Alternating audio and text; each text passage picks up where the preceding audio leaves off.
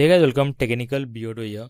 Today in this video we will see how to download or save documents or any file from a Google Drive on an iPhone. So guys, basically if you see, multiple files are shared through Google Drive link, right? And when we open the links here, basically if you have a Google Drive application, it will open the application. Otherwise that link will be open in a browser, right? Anyhow, let's see how to save the file on your iPhone.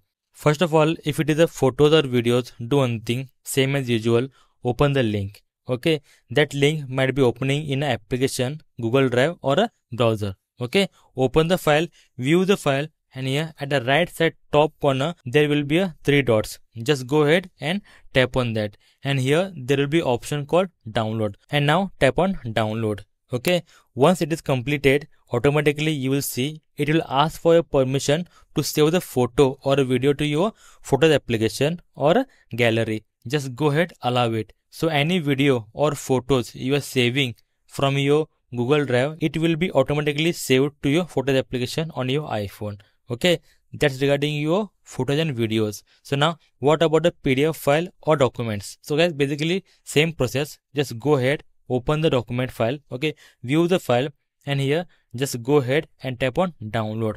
Once you download the file, that is a PDF file or document, it will open the file here, and at the below you will see a share sheet. Okay, so as soon as you download the file, automatically it will show the share sheet, and here just go ahead, choose the media, choose the application where you want to share it, otherwise save to files and save it on your iPhone drive. So instantly how you can save your documents or PDF file from Google Drive on an iPhone like this. So guys, that's it. I hope it helped you. I hope you got the video, and if yes, then thank you very much.